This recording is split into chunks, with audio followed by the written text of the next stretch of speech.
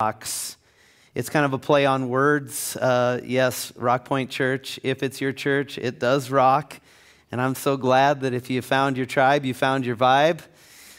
Because we are made up as the Church of Jesus Christ. We're made up of all kinds of different people, all kinds of different places, all kinds of different buildings make up the Church of Jesus Christ.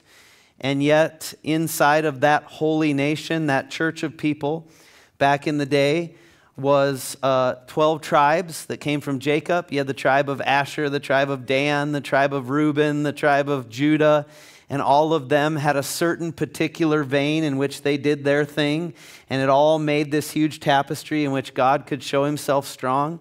And I'm here to tell you that there's a lot of churches here in Rapid City and a lot of churches around the nation and the world right now that are meeting at this time and at other times. And thank God we're a part of the big body that Jesus calls my church. But yet, here at Rock Point Church, we have our own vein. We got our own tribe, and we're doing our thing. And if you feel like this is your home church, then plug in. And guess what? My church rocks, and his church rocks. And we're all a part of that big church. And so it's been great to be able to talk about what God's doing in the church. I want you to turn with me to Matthew chapter 16, verse 18. And I want to say this, that without the kingdom, the church has no relevancy. And I want to expound upon that statement here throughout this message. In Matthew 16, we see where Jesus comes to his disciples and he says the famous, "Who do men say that I am?" And they come at him with a few answers. They say, some say you're Elijah, some say you're John the Baptist, some say you're a prophet. And he turns the tables on them and he says, okay, that's what everybody else says about me, but who do you say about me? And I just want to add in there, it's not important what anybody else in your family thinks about Jesus. It's not important what all the world around you thinks about Jesus and if he did this or he did that. I had somebody say to me one time, well, Jesus sat down with the disciples and smoked weed. I said, oh, really? Where'd you find that at in the Bible? He said, I didn't. My uncle told me that. I said, oh, your uncle told you that. You need to get in the Word, dude. Well, it's an herb. So are you.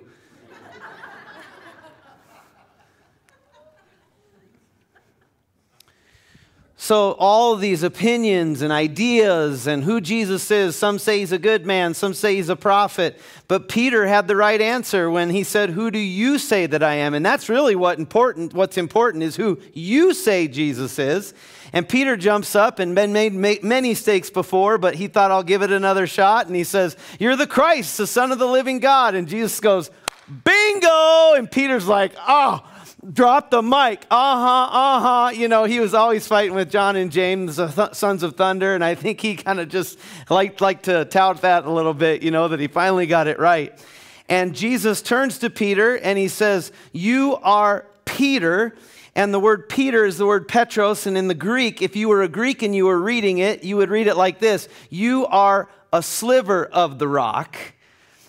And as a part of the rock, Jesus says, and I will build my church on this rock, and the gates of Hades will not prevail.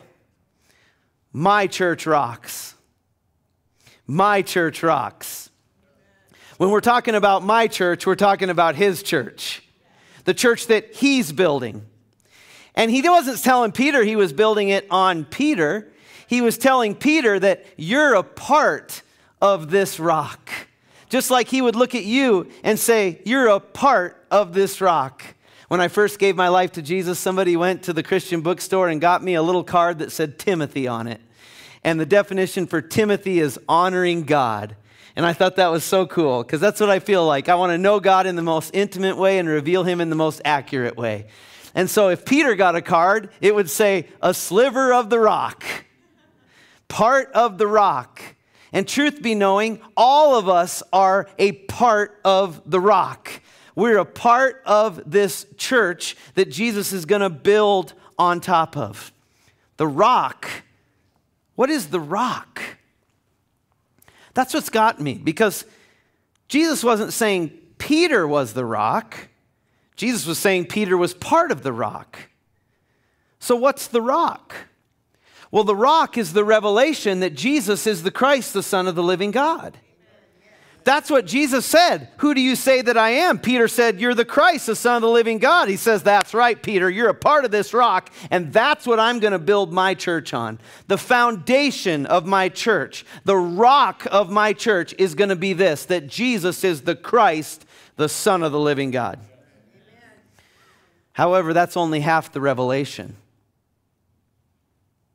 Because when I remember and recall the Lord's Prayer, it's not, thy church come, thy will be done. It's thy kingdom come, thy will be done. We've been robbed, primarily I think from the enemy and people who do not have an aspect of the kingdom in their theology, where we've created whole churches on the basis of loving people, being nice to people, giving them a place to worship, making the lights nice, making the pews soft, making the temperature right, and we play this game called church. And unfortunately, we can get so infatuated with church that we don't realize that church was a means to an end. It wasn't the end of the means. Church isn't the end game. God never intended for you to give your life to Jesus and then sit here in your holy butt rut waiting for the rapture. That's not what God intended. God never intended for the church to be the stopping point, but rather to be the starting point. God intended to call people out of a people, bring them together, known as the church that meets inside of a church house. You're the church, not the building. And he wanted to grow you in the knowledge and the image of Jesus Christ and get the promises that are yes and amen inside of you, so that as we huddle here as a football team, we can eventually go out of here as a team into the kingdom where there's two conflicts, the kingdom of light and the kingdom of dark, that are constantly clashing, and we can advance God's kingdom. And as his word says, thy kingdom come and thy will be done on earth as it is in heaven. And now you can see what a tragedy it is when we make church the end all. We get people saved, we bring them here, we sit them here, and then we keep on tithing, we keep on praying, and we never do anything outside of the four walls. It's all a Sunday thing, not a Monday, Tuesday, Wednesday, Thursday, Friday thing. And we make church this relic, this thing for a museum, this spiritual bus stop, and we never take it beyond the four walls and go out and do what we were supposed to do. It's like going to college for 7 years and then never entering in to what you studied for.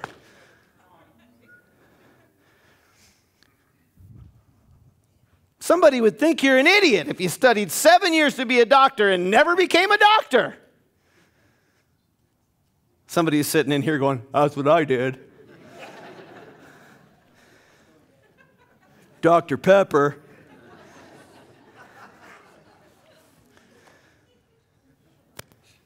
We go to church Sunday after Wednesday, and for gatherings and for prayings. For what? So we can say we went to college and then graduate when we get to heaven?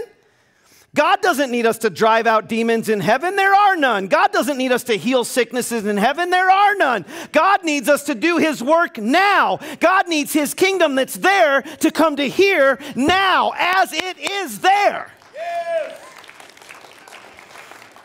Title of my message, come on church, bring the kingdom. Bring the kingdom. I'm going to get sweatshirts that say bring the kingdom. You'll wear it? All right, anybody buying? Let's do this. All right, we got some buyers.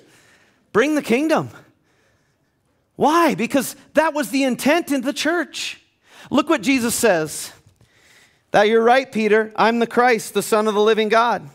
And on this rock I will build my church, and the gates of Hades will not prevail.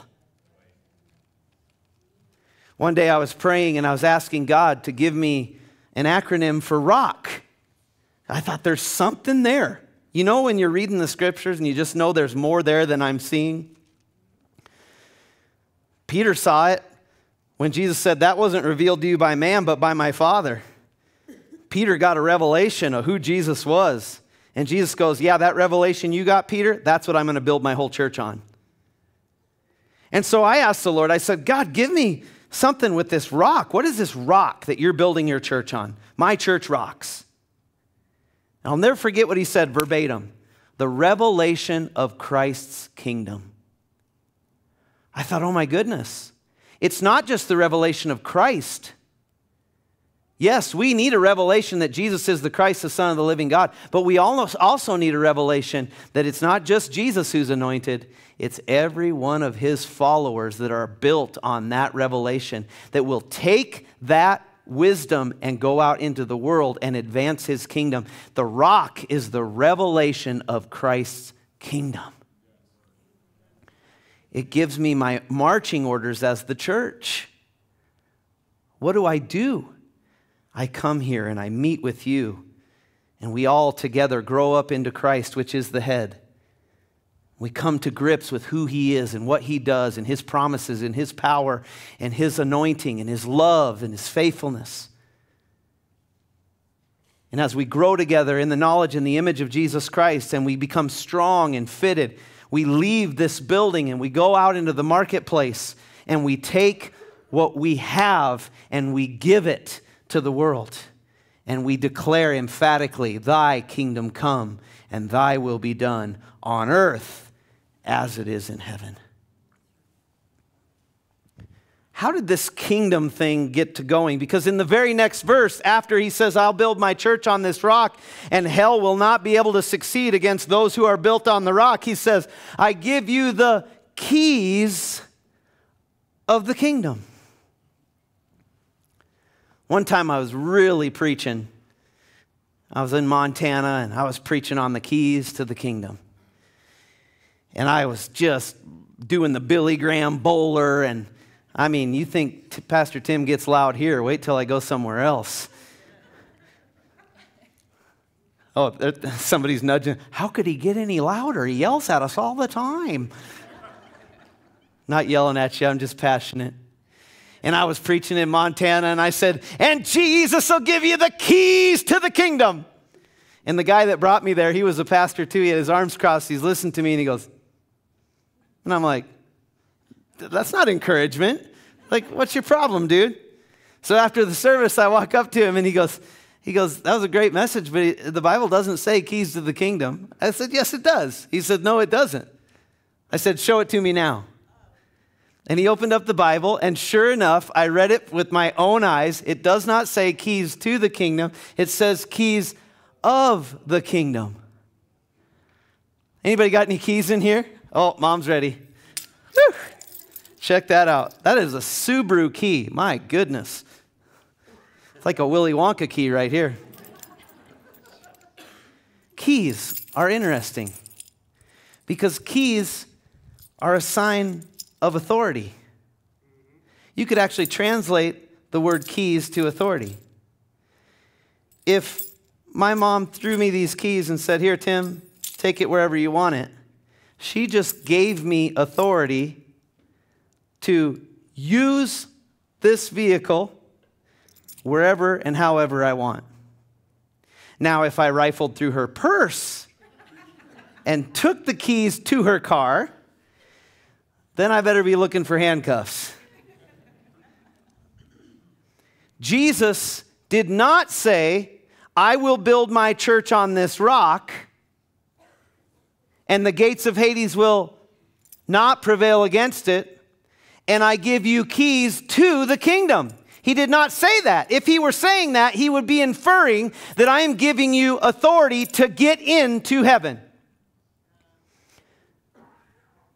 The church doesn't give us keys to get into heaven. The church gives us keys to get power from heaven. We're not fighting for victory. We're fighting from victory.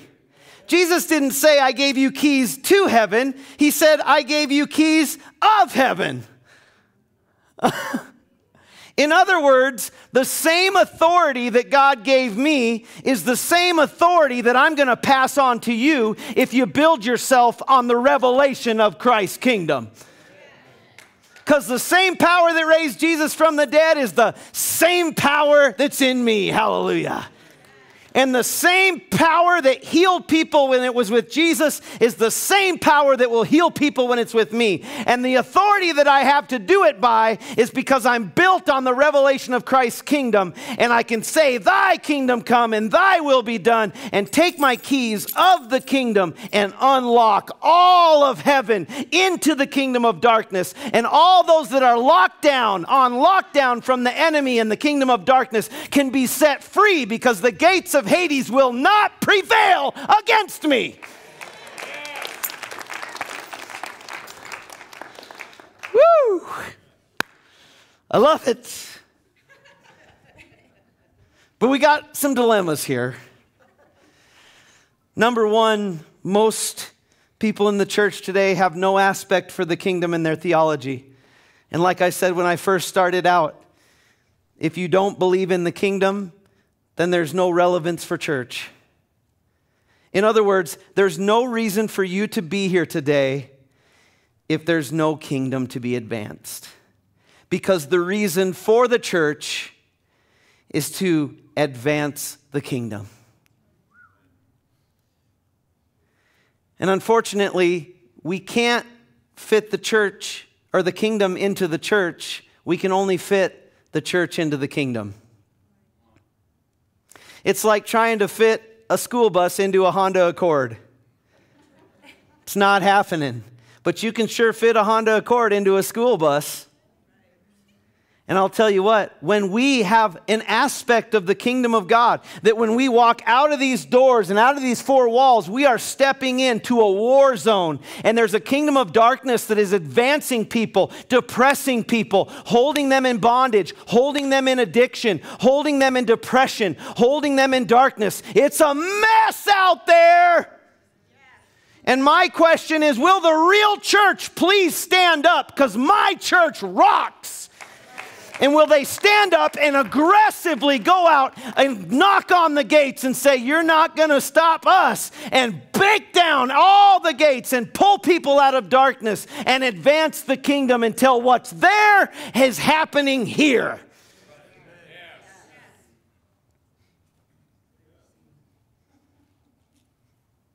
Jesus is not here in the flesh.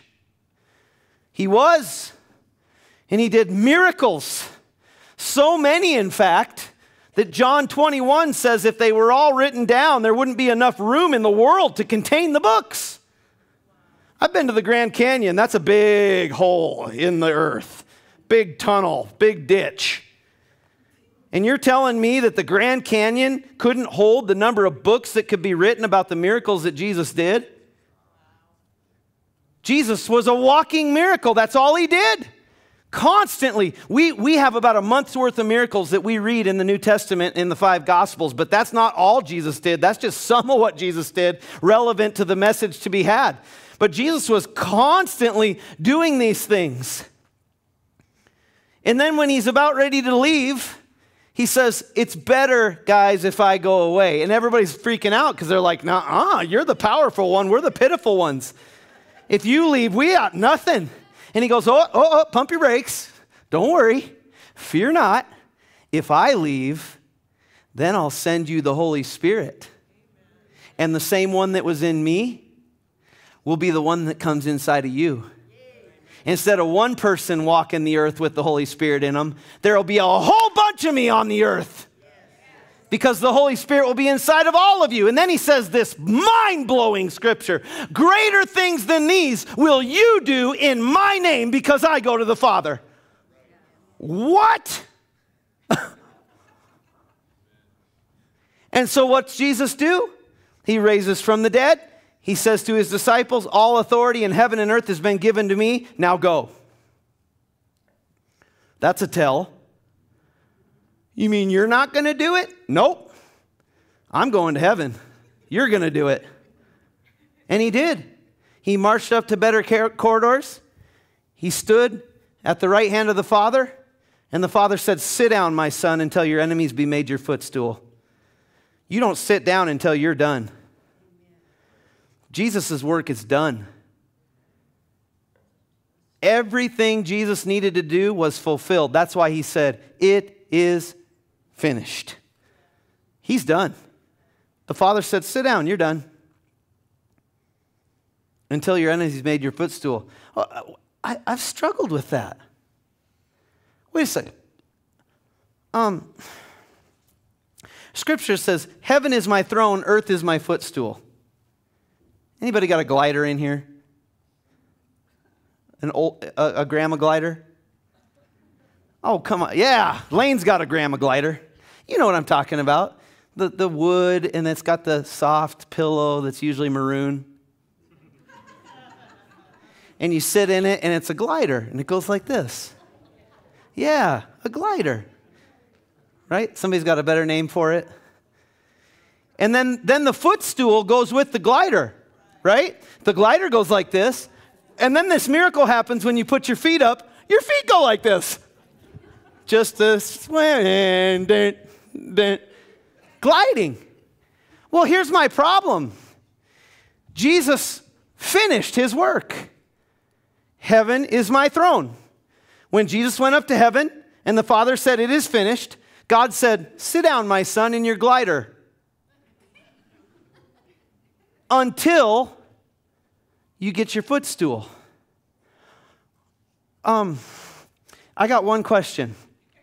If Jesus is done and he's not going to do any more work, who's going to build the footstool? Heaven is my throne, but earth is my footstool. And when we put things under our feet, ultimately we put things under his feet. Thy kingdom come, thy will be done on as it is. It's already done in heaven. Jesus is reigning at the right hand of the Father. There's no sickness there. There's no disease there. There's no demons there. There is glory and power and healing and love and joy. And Jesus is the King of heaven. And Jesus says, hey, what's going on up here? I want it to go on down there. Jesus does it there. The church does it here. Woo! And every time we take authority and put something under our feet, we put it under his feet. And when we finish our job, church, and we accomplish our assignment, church, we will be all able to bring this awesome gliding footstool under Jesus and say, here, my Lord, we have conquered the enemy because you gave us the leg up to conquer him. Now sit in your chair until your enemies, they have been made your footstool. Woo! That's a reigning church. That's a church that rocks. My goodness. Some people come to church because they like the music. Some people come to church because it's like a concert. Some people come to church because they feel more confident when they walk out because of all the bad things they did before. Some people come to church so they can get another golden star on their attendance. Way to go, attendees. Not mocking any of that. Some people come to church so they can feel a little bit of solace. I'm thankful that our church has all of the above. But the reason I come to church isn't for the music, isn't for the lights, isn't for the praying, isn't for the tithing. The reason I come to church is because Christ is the Son of the living God. And my job is to become equipped in Christ and to bring his kingdom to the earth as it is in heaven.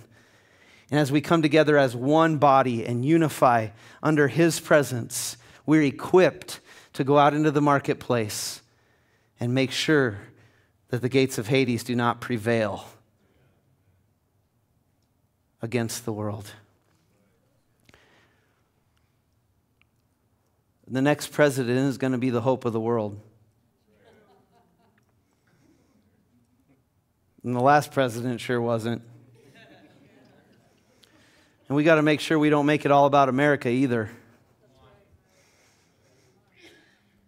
It's real easy to be a Christian nationalist. where as goes America, so goes God. Excuse me. God's way bigger than America. And although the American economy might be shaking, God, we're a part of a kingdom that can and will not be shaken. Praise God.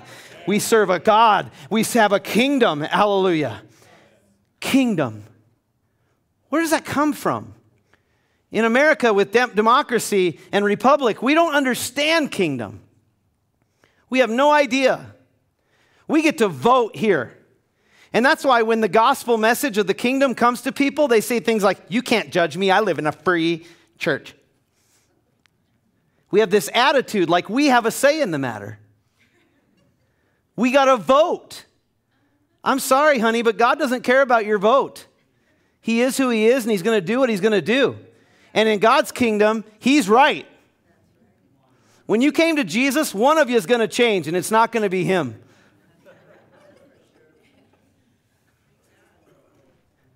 But thank God we're a part of a kingdom that can and will not be shaken, and God's kingdom is here for our benefit. When we come into alignment with his plan for our life and we begin to advance the kingdom like Jesus told us to, not only do we flourish in our church fellowship and we flourish in our lives, but we flourish in our relationships, we flourish in our minds, we flourish in our hearts, because God's got our best interests at heart. So even though God is going to make you lay down in green pastures, you ever read that? He maketh me. That means he says, you're gonna. Can you imagine a little calf come frolicking through this briars and dirt and no grass, right? And the master goes over to the calf and grabs him by the halter and drags him through the briars and brings him to this gate that is just flowing with green grass. I mean, everything a calf could want. And instead of the calf running out into the grass and frolicking around and eating as much as he wants, he hunkers down even more. Like I saw something on Facebook that showed a guy and Jesus, and Jesus said, see those footprints over there? Yeah, that's where I carried you. And then he says, see that trench over there? Yeah, that's where I drug you.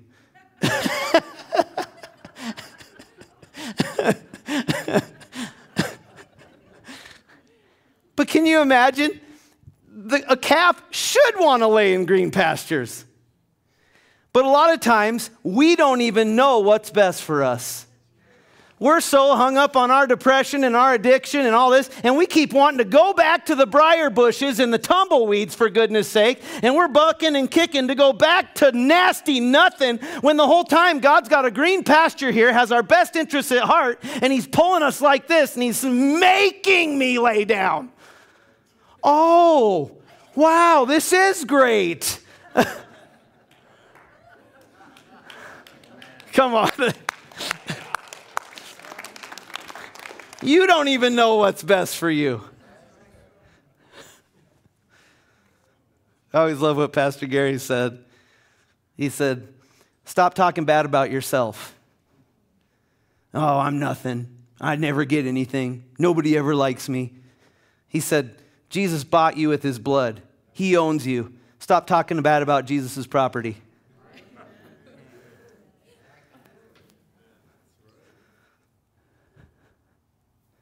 Kingdom. In Genesis chapter 1, we see where God started this thing with kingdom. He didn't start it with church, he started it with kingdom. Church was God's resolution to preserve the kingdom. If you don't believe me, when God created Adam and Eve, he put them in a garden. Now, this wasn't a garden like what's over by Bacon Park. This was a place fully furnished by God to enjoy all of his awesomeness. And allow me to submit to you, it wasn't a garden as much as it was a kingdom. Why do I know that? Because the word kingdom is a derivative of two words, king's domain or king's dominion. if you give somebody dominion and you put them in a place and you mark out boundaries, that place that you put them in those boundaries, is the domain of a king. And so God makes a man, he pulls him out of a mess, puts him in the garden. You got to make sure God can take you and put you, because he won't transgress your free will. And you might be kicking and screaming, but just surrender and say, God, take me and put me, because he'll put you in the right place at the right time. And he says to Adam, let us make man in our image and in our likeness, and let them have dominion. That's king talk. Adam wasn't just a farmer. Adam was a king. God makes a garden. He puts boundaries around it, and he puts a man in it and says, I give you dominion over all the creeps. This was my favorite scripture when I was riding bulls. I'd get on a big, ugly, snorting, longhorn bull with his horns up like this, perfect size for my blessed assurance back here. And I would sit down on that, and sometimes, I remember I got on a bull named Dodge Truck, and he was as wide as a Dodge Truck. My feet were like little wings out here on the side of him. He had muscles in his ears. I mean, he was like, you want to buy some of these? Huh? And I was scared, but I would always do this. I would slap that bull on the hump, and I'd say, I have dominion over all the creeps, and that includes you. And then I'd say things like, I didn't draw you, you drew me. God put Adam in the garden and he said, take dominion over all the creeps. And Adam lost it. In a perfect world, he had dominion and he turned it over to Satan. And he lost his dominion. Well, Jesus comes along to redeem, to restore. And when he dies and he raises from the dead, before he raises and goes to heaven, just before he's ready to ascend, he says to his disciples, all authority in heaven and earth has been given to me. Now go. In other words, I've got your authority back, and I'm giving you your dominion. Now go reign in life through one Christ Jesus. You rule over all the creeps. Only this time it's not birds and cows and reptiles. It is that. That's why I could say that to it was a little out of context, but not completely out of context. I did have dominion over that bull. And I do have dominion over foxes and snakes and spiders. Even sometimes I don't act like I have dominion over spiders. I have dominion over all the creeps. But when Jesus came on the scene, he upgraded the version. He took the old laptop and put all brand new into it and said, now I am giving you dominion over all sickness, over all devils, over all bitterness, over all unforgiveness, over all depression. Come on, somebody, over all the addiction. I've given you dominion. Now rule. Stop letting it rule you, and you rule it. All those creeps. Can't believe how many people put up with depression.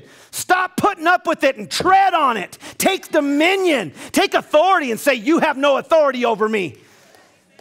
I will not be depressed. I'll be de-blessed. I don't even know if that's a word, but I just made it up. Amen. Dominion. Kingdom. Oh, you're going to like this one. There's a little scripture that says, he's the king of and the Lord of. I would say that all the time. Quote it all the time. When I was praying, I'd pull my scripture pistols out, say, Jesus Christ, the King of kings and the Lord of lords. I say every knee shall bow and every tongue confess to Jesus Christ, the King of kings and the Lord of lords. and it got so rote, like thy kingdom come, thy will be done on earth as it is in heaven. I mean, we can get real slick with those prayers, can't we? Where we don't even know, we forget what they mean, but we've learned how to say them and memorize them. Thy kingdom come, thy will be done on earth as in heaven. Hallelujah be thy name. And we just lob it right out there. And we never take in consideration what we're actually saying. I mean, thy kingdom come, thy will be done on earth as it is in heaven. That's huge. What Jesus is doing there, the church should be doing here.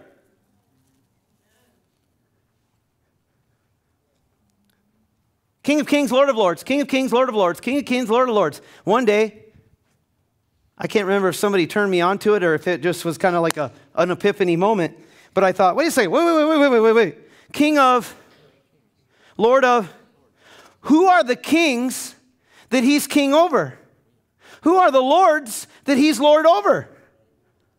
Me!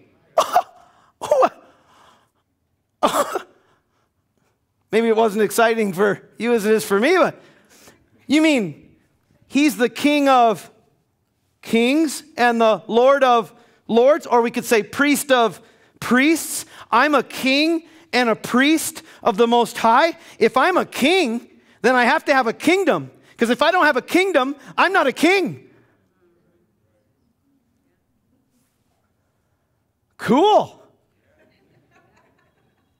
What's my kingdom? Kingdom of light. And I have dominion over all the creeps. That blessed me. Big time blessed me. And then I watched Jesus, he says in Matthew chapter 10, verse 7, just before he's ready to send out his disciples on their missionary trip to go preach the gospel, he says, oh, guys, before you go, I just got to tell you what you need to preach. I don't want you to preach on prosperity. I don't want you to teach a seminar of prayer. I don't want you to talk about healing or family ethics or tithing. Those things, they'll come. That's in the epistles, but we're staying in the Gospels right now. When you go into the world and you preach, this is the message I want you to preach. The kingdom is near. Whoa. The kingdom is near. You mean that's it, God? That's all you want me to say? You don't want me to say God loves you or you're special or you're important? Yeah, that's part of it. You know, let people know you're special. Let people know you're loved. They shall know you're my disciples by your love. But the crux of the matter, the message that should be coming out of the church is there's a new king in town, and his name's Jesus Christ, and you don't have to suffer under the authority of the creeps any longer. And then he says, heal the sick, raise the dead, drive out demons, cure those with leprosy. And look at the next verse. Just as freely as you've received it, turn around and freely give it. Wow. That's what the church is supposed to do. That's it. Hey, there's a new king in town. His name's Jesus. It might look a little different than that raw. It might be like, what's the matter? What's been going on? Oh my goodness, I've been in depression for 6 weeks and I can't seem to get out of it. I hate myself and I almost tried to take my life the other night. My boyfriend just split up with me and I had this vodka in my upper cabinet and I went and I never do this. It's been sitting up there gathering dust and I grabbed it and I just got sloshed and I was on the floor the next day and the next thing you know, the cops showed up at my house and they took my baby from me and I'm just a mess and I don't... Creep alert!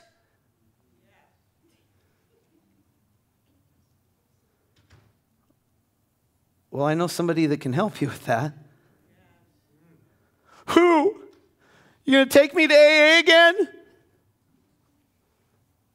I'm thankful for AA, but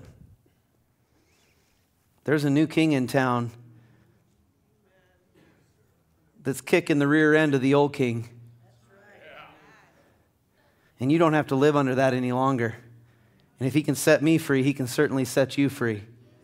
And I know it's a mess right now, and life's a struggle, and the struggle's real. I'm not going to deny that. But I'm going to tell you what. The same thing that's going on in heaven, God wants it right here on the planet. And there's no depression in heaven. There's no devils in heaven. There's no anger in heaven. There's no bitterness in heaven. And I'll tell you what, there's favor that can be released on your life. There's joy that can be released on your life. And all the promises in Christ are yes and amen. And you can get your baby back, and you can get back on your feet again, and you can get out of this depression, and you can begin to reign in life through one Christ Jesus. Reign is kingdom talk. You can begin to reign in life through one Christ Jesus, and I can help you do it. Let's get thy kingdom to come, and thy will be to be done in your life as it is in heaven. And bust down those gates and break the grips of the enemy and jerk them out of there and pull them into church. And before you do that, think about giving their life to Jesus, getting them water baptized, and filling them with the Holy Spirit. The keys of the kingdom. You can do that before you even bring them to church. But that's what it's all about. Well, I read this scripture in Ephesians chapter 3, verse 10. Have you ever read a scripture over and over and over again, and you just kind of put it off into the drawer of wherever that fits? Kind of like your junk drawer. We all got that drawer, don't we, that's got a thimble and some fingernail cutters and a paper clip and a rubber ball and 2 old rubber bands and a key that you don't know what it goes to anymore. Some thread and a needle and your old YMCA pass. I just named everything in your drawer. Oh, you forgot the velvet dog brush. Scotch tape. We'll just stop right there. Sometimes we can do that with the scriptures, or we just kind of like, yeah, whatever, I'll look at it later. I kind of did that with this scripture. And then when I started studying this series about My Church Rocks, I just got this revelation again of the reason for the church. This isn't so we can have nice meetings and so we can have a social club for Jesus. This is an army being equipped. This is a college and a university. God loves to take diversity. That's why we're all different colors and shapes and sizes, and we all think differently. We all have different pensions, but God takes us all and brings us together into unity. He takes diversity and brings it into unity, and we get a university. The church wasn't primarily to be a hospital for the hurting. That's what the church was supposed to be out in the world, is a hospital for the hurting. But when you come to church in the building, in the church house, it was supposed to be a college, a university that educates you as to your position in the kingdom so you can go out there and do it. A university, a place that unifies diversity, and we all come together under Christ Jesus and grow up into Him, which is the head, and then go and take what we've learned out into the marketplace. And as I read this scripture, I'm like, it couldn't be more plain. His intent was that now. When's now? Right now. Right now. So whoever read this, that God put in His Word, they would know when I'm reading this, it means right now. Not back there in Ephesus, but right now. His intent was that now, through the church, the manifold wisdom of God should be made known to the rulers and authorities in the heavenly realms. Remember, we fight not against flesh and blood, but against powers, rulers, authorities in heavenly realms. You think you're fighting against your mother-in-law. No, you're fighting against what's behind your mother-in-law. You know you can set somebody free by what's holding them in bondage. Don't fight the person that's in bondage. Fight the thing that's holding them in bondage. That's how you set people free. We're always fighting the people in bondage. We're always fighting the Goliath's armor bearer. The giant's the one we're supposed to be fighting. Don't fight the addiction. Don't fight the problem. Fight the devil behind it. And his intent was that now, through the church, the manifold wisdom and power of God would be made known to the rulers and authorities in heavenly realms. And then look at the next verse. It says, oh yeah, and by the way, according to his eternal purpose that he accomplished in Christ Jesus, that was the eternal purpose for the church, was that now we would reveal the wisdom and power of God to the authorities and powers that be against us right here on the earth. I don't know how we can get any clearer than that. That's awesome. You mean, can I just put this together in a different Rubik's Cube position and match the color on the other side? Let me just say it the way I read it when I put it all in a different pattern here, same words. That the reason the church exists was so that God could now reveal his power and wisdom to the devil and all that are keeping them in lockdown, and that the gates of Hades would not prevail against the church as it reveals God's wisdom to those authorities. And this was God's eternal purpose from the church from the beginning.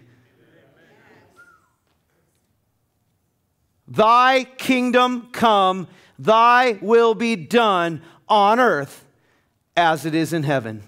Come on, church, bring the kingdom.